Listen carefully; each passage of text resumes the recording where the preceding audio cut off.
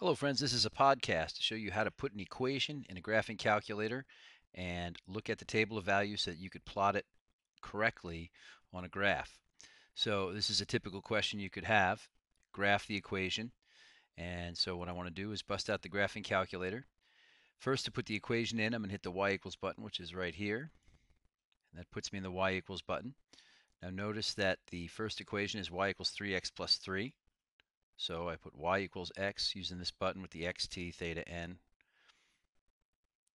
Of course, I got to put the 3 in first. 3x plus 3.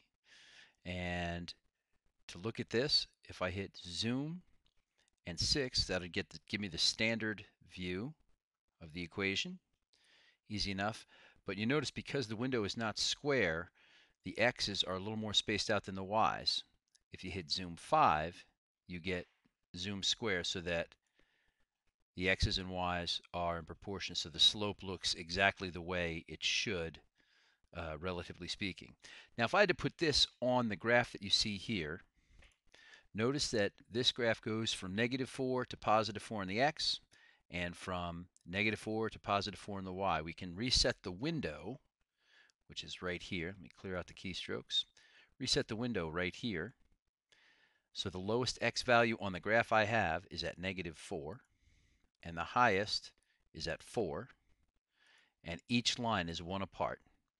And the same is true for y. The smallest y coordinate is -4, the largest is 4, and the scale goes by 1. Now don't hit zoom anything now because you'll erase the window settings you just made.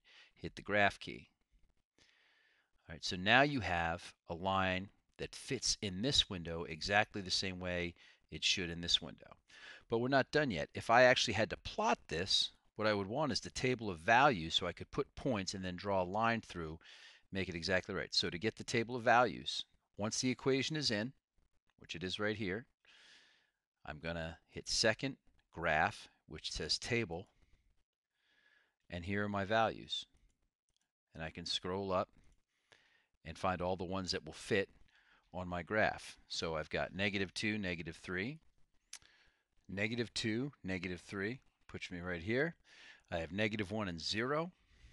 I have 0 and 3, and the rest are off the chart.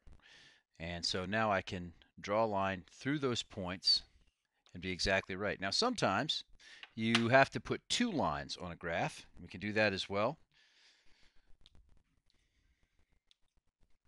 Okay, so what I'm going to do is now take the -2x minus 6 equation.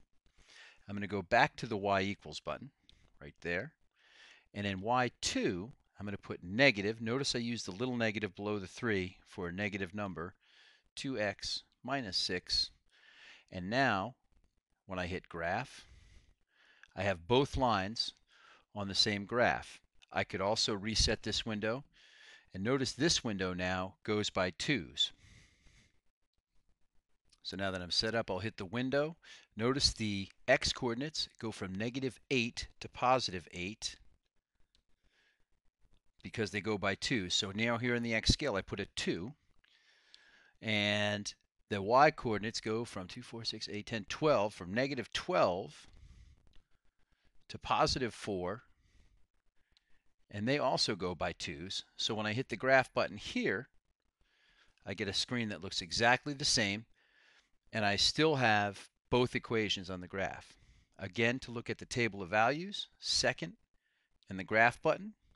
And now I have both equations. The y1 is the 3x plus 3 line, and the y2 is the -2 minus 6.